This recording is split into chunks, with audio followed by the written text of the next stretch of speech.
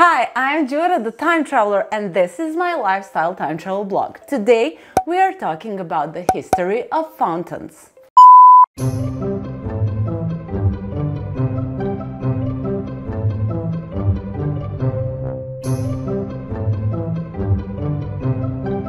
The name fountain comes from a Latin word fons, fontis in genitive, which means spring. And first fountains were actually connected to springs. They were either built on top of them or next to them. With the emergence of big cities or big settlements, a problem with water was actually an issue. Where do you get water when you don't have indoor plumbing? So people started to build fountains. So from fountains, water was collected for drinking, for bathing, for washing, for everything actually. Instead of just having running water in the house or having a well next to your house, you went to the city or to nearby square and you collected water from there. First fountains were built during the Bronze Age, Aegean Bronze Age, and they come from Crete. So Minoan people during the Bronze Age made first fountains. Actually, one of the first fountains was built in the Palace of Knossos, the caravanserai of Palace of Knossos, and that was a step fountain. So how it looked like? You'll see the picture here, but I'm gonna tell you how. This fountain was actually in some kind of a building and it had steps leading to the water, and the spring was actually beneath the floor of the fountain. Similar fountains were also found on Zakros, that's also on Crete, but there are different types as well. But other types of fountains also existed during the Aegean Bronze Age. A jet fountain was depicted on one fresco in the Palace of Frescoes at Knossos, but that wasn't the only type. At Zakros, two water spouts were found and those looked like lion's heads, so this is actually another type of early fountain. And using a lion's head as a water spout was pretty popular from the beginning, as it is today, because also Etruscans and Greeks and Romans also used those heads as a decorative moment for a spout. And in ancient Greece, fountains were connected either to springs, so they were directly on top of or next to spring, or they actually were the ending point of an aqueduct. Or water pipes made from terracotta connected spring to the fountain. In ancient Greece, fountains were located on agoras or in sanctuaries or in sacred places. Those fountains on agoras were usually covered by a portico, so sometimes they were called fountain houses. And those fountain houses sometimes had more than one spout. So the water was actually running through those spouts all the time. They didn't have a faucet, so they couldn't actually stop the water, but it was running all the time. And the water was collected in a basin. Nymphaeum was really important in ancient Greece and later on in ancient Rome. And Nymphaeum was actually a grotto spring dedicated to nymphs. In ancient Roman times, Nymphaeums looked a bit differently, but we'll talk about that later. And in ancient Greek Nymphaeums, also some rituals were conducted. And when spring was not found in a grotto and you wanted to get an Nymphaeum, then man-made structures were built resembling natural grottos. And during the Hellenistic period, some changes occurred. First and foremost, now some of the private residences had access to water. More fountains were decorated, so they were not used only as a source of water, but also for artistic expression.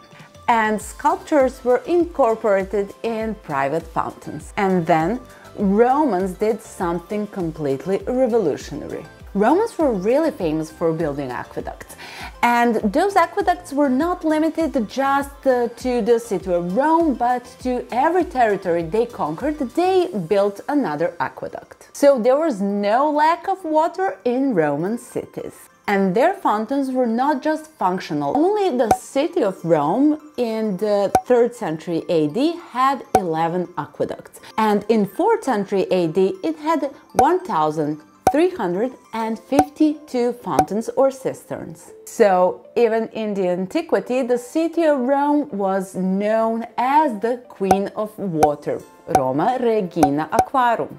And those aqueducts were conducting water to public fountains, private residences, private and public baths, and monumental fountains. Probably the most numerous fountains in Rome and in Roman Empire were lacus. And those were public fountains located on the streets of Rome.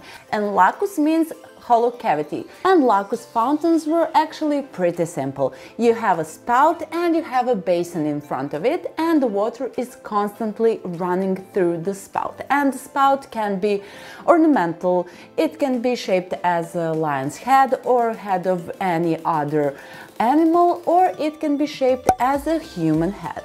And best examples of those fountains were found in Pompeii and Herculaneum because they're well preserved after the eruption of Mount Vesuvius. So now in Pompeii you have remains of around 40 lacus fountains. Another type of a Roman fountain is saliens, which means jumping or gushing water. Those fountains are usually found inside private gardens, and you can also see them in Pompeii. And in the House of the Golden Bracelet in Pompeii, in the garden of this house, you can find a fountain with 29 water jets. Another type of a Roman fountain is edicula. Edicula, which means a small temple. Maybe one of the best examples for this type of fountain comes from the House of the Big Fountain in Pompeii. Yes. The fountain was located in the garden of this house, and it was pretty big for private garden fountains. It was connected to a wall, and it actually had mosaic all over it. And the decoration of this mosaic was connected to water. The central figure in this fountain was Oceanus, the god of water. Beneath the face of Oceanus was a spout, and water was coming from that spout, and it was going down the marble steps. In front of those marble steps there was a beautiful bronze sculpture of Cupid with a dolphin. And this fountain also had two masks on both sides of Oceanus, and those were theatrical masks in marble. And similar but smaller fountains were found throughout the Pompeii. Now we are talking about one really interesting fountain that was located in the center of Rome, and it was called Meta Sudans. Meta Sudans is a big conical fountain located near Colosseum. Now it's in front of the Ark of Constantine, but that was built several centuries later, so it was not there when the fountain was erected. This fountain was 17 meters high, and it had a basin of 16 meters in diameter. Its core was made from brick and concrete, and it was lined with marble. And this fountain was actually visible, its remains were visible until the 1936, when Mussolini decided to tear it down in order to build a roundabout. Now let's talk about its name. Meta is conical structure in circus hippodrome, around which chariots are turning around. And the fountain, the shape of the fountain resembles that meta in the circus. And sudans means sweating.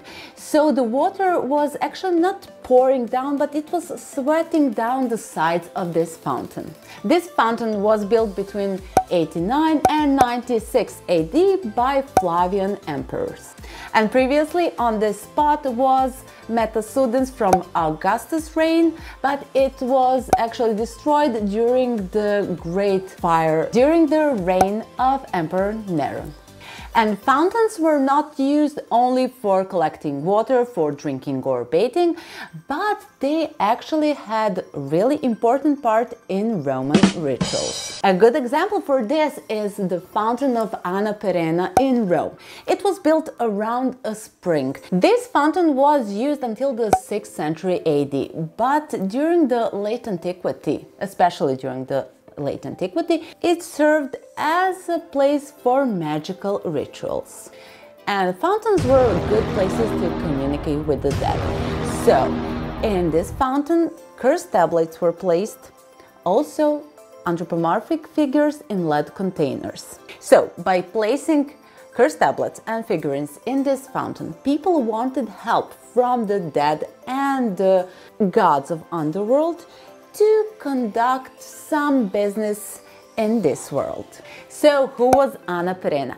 Anna Perenna was an old Roman deity, the deity of cycle of the year, and she was celebrated on the Ides of March or 15th of March.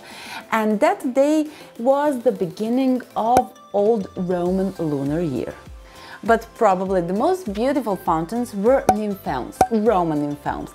Those are monumental fountains with abundance of sculptural representations. Some of them were located in the city of Rome, like Septisodium, that was a monumental fountain built by Septimius Severus near the Circus Maximus, but others were located in the Near East. And Near East was actually really famous for Nymphaeums, like Antonina Nymphaeum in Salagassos in Turkey, or Trajan's Nymphaeum in Ephesus, and Corinth, Antioch, Constantinople, and other cities in Syria and Jordan had their own Nymphaeums. And Hadrian was actually one of the first to build Nymphaeums outside Rome. Emperor Hadrian was famous for his love of art, and that extended to fountains. So, in his villa in Tivoli, one of the best preserved and most exquisite pieces of Roman imperial architecture, we have unique examples of waterwork. That villa had the most beautiful gardens, and those gardens were also decorated with pools, grottos, one huge fountain representing the river Nile called Canopy, surrounded by sculptures, and ending in Serapeum on one side, which was also connected to water. It had a garden stadium with its cascade fountain, and probably one of the most interesting pieces of architecture from the Roman period, which is Teatro Marittimo. Teatro Marittimo was a domus located on an island surrounded by water. Everything was artificial. Water pool was actually artificial. And on this island, Hadrian had a library, art galleries, baths. He had domus. He had everything he needed to spend some quiet time when he is tired of his obligations. And this was a brief history of fountains. You know what to do. Like, subscribe, share, send to all, and I'll see you in the next video. Bye!